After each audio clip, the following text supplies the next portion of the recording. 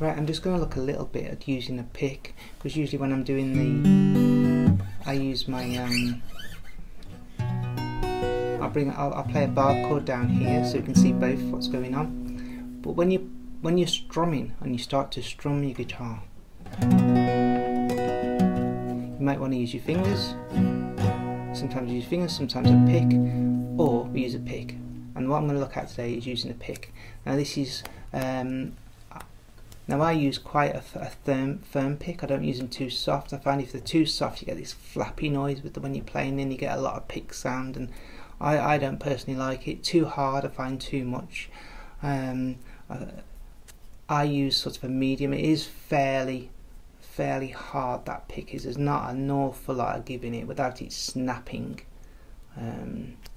Anyway, so when you start to strum, you've got your chord. I'm going to play a bar chord up here so you can see what I'm doing with both hands. But when you start to strum, you've got your pick. When you're coming down the strings, point your pick up. Don't have your pick coming down. Keep it at a nice upward angle, and it's quite a high angle, and it will just slide over the strings really nicely. Now when you get to the bottom, point your pick down, then up, and then down, then up,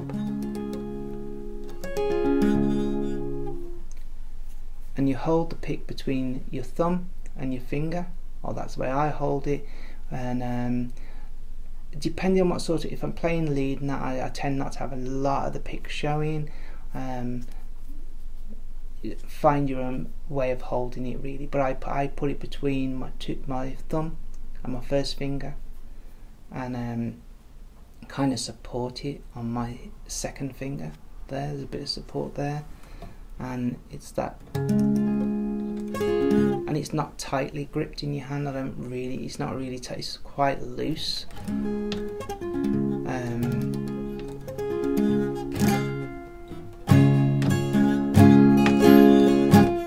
And it is that down,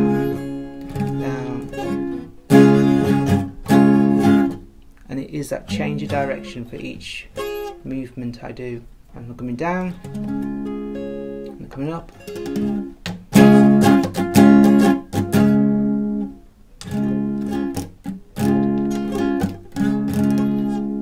it is that, and try and keep it nice and even going across the strings.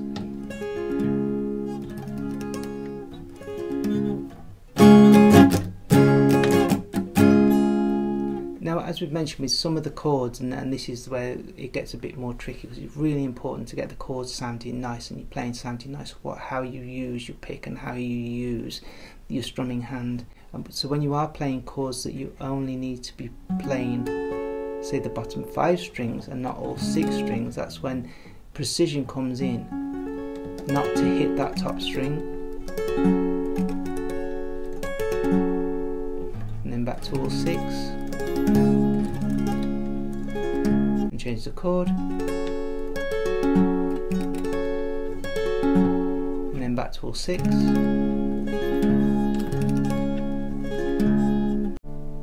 So when you're playing a D chord, you only have to play the bottom 4 notes with the pick, but again it's that pointing up and pointing down. So now you've got this.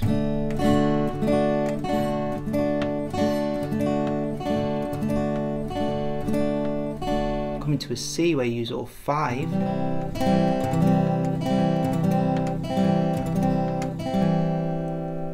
then you go to a G, and then you're using all the chord up, then you're using all the strings, back to a C,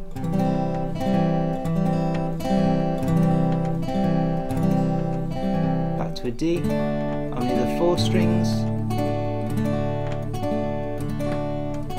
back to a C, 5 strings,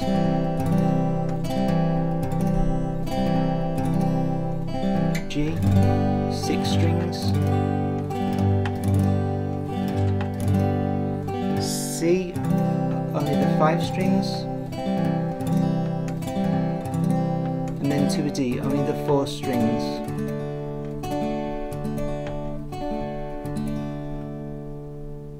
And that's the first look at strumming with using the plectrum.